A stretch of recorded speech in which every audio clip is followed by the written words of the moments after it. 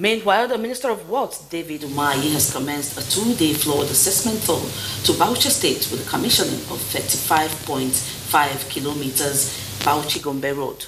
He assured Nigerians of the federal government's determination to ensure total rehabilitation of dilapidated roads across the country for an enhanced socio-economic development.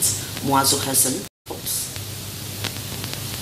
Arrival of the Minister of Works, Senator David Umahi, at the Gombe Airport to Bauchi State is part of the federal government commitment to ensure the commencement of these Bauchi-Gombe Road rehabilitation projects. We have about 135 kilometers of Gombe-Bauchi road.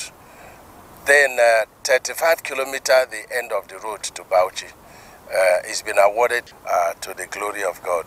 Amen. Thank you.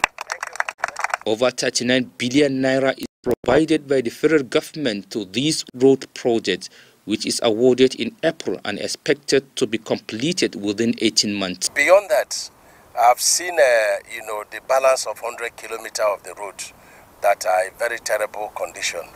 And what I've directed my director, who is here, Engineer Bakari, and the Deputy Director, Musa, is to deploy consultant to redesign this remaining 100 kilometers. The minister commended the effort put in place by the Bauchi and Gombe state government on the road, with assurance of payment of any state that embark on the rehabilitation of any federal road.